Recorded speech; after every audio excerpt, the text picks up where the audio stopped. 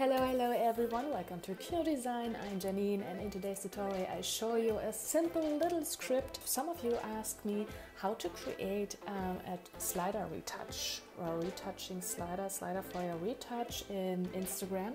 And so you can go from 100% to 0 with the slider, and yes, let's just start. Okay, let's start with the tutorial. I see a project that I created for some month ago. It's the realistic beauty tutorial. Please check this out after you've seen this one right here, because I want to show you that this script also works with other layers. So the slider is defining the opacity of the face mesh retouch. So you go to your retouch mesh material, retouch material, and you see this skin smoothing. And this skin smoothing is just a simple opacity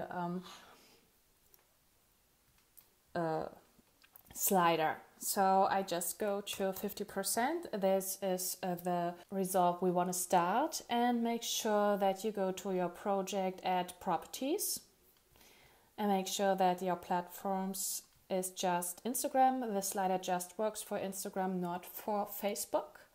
And go to your capabilities. If you don't see the native UI control, make sure when you go on your plus sign, you can search for it and double click on that, and then it creates this in this manager the capability for our slider. Okay, and then go to your add assets and create a script.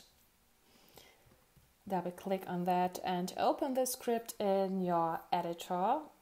This one is my editor, and we start with a blank script. So at first we need to require some assets, the material and the native UI. The first one is for the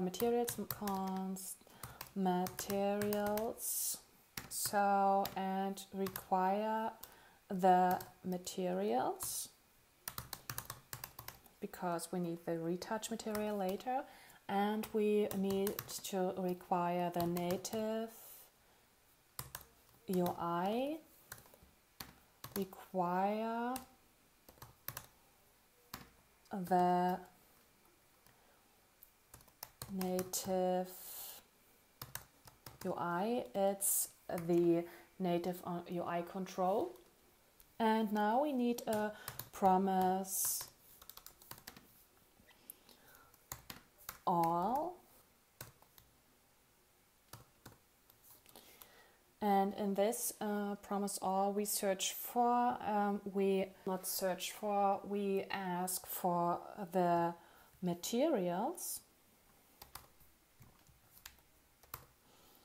to find first our material we want to manipulate. In this case it's retouch, so just show you again this one right here, this retouch.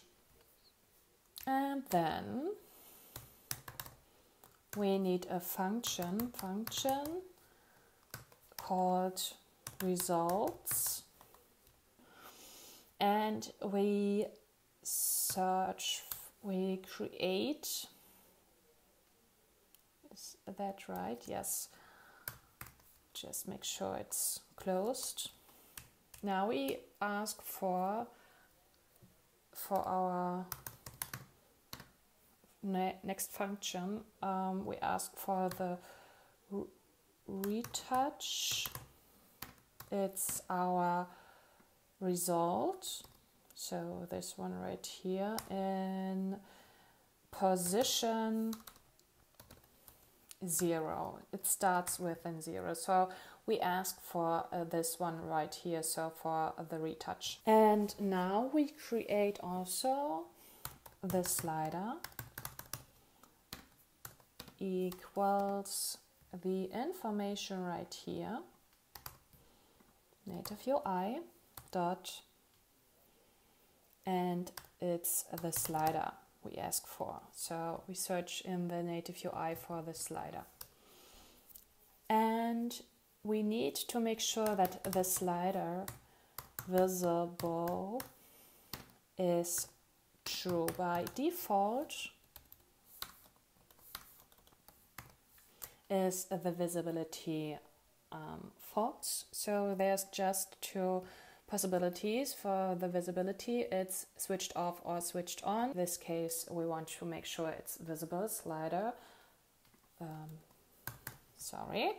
slider is visible. And we want to make sure that when we start with the slider, the value is 1.5. It's like the slider, if this is 100%, this is 0% in the middle. So it starts in the middle, like we set our retouch setting, our skin smoothing in the middle too.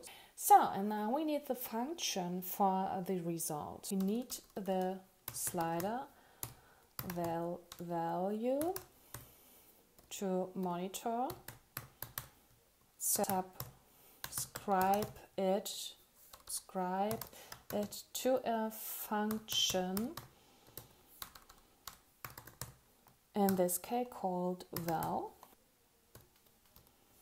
So close this function again, and now it's just a one line. So we make sure that our retouch opacity, this one right here, is equal val, so this one right here, dot new value.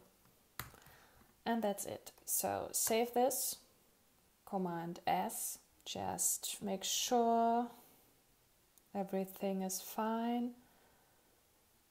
Cannot set property visible of undefined. Okay, I make a little mistake and same like always. So slider, save, clear this one and just restart it, just to make sure you see no errors. Console, if you don't see the console, go to view and there you find the console. And check at first when there is any problem, the spelling. It's the most common problem or mistake you can make, I think. It's for me like that. There is no tilde in the native control.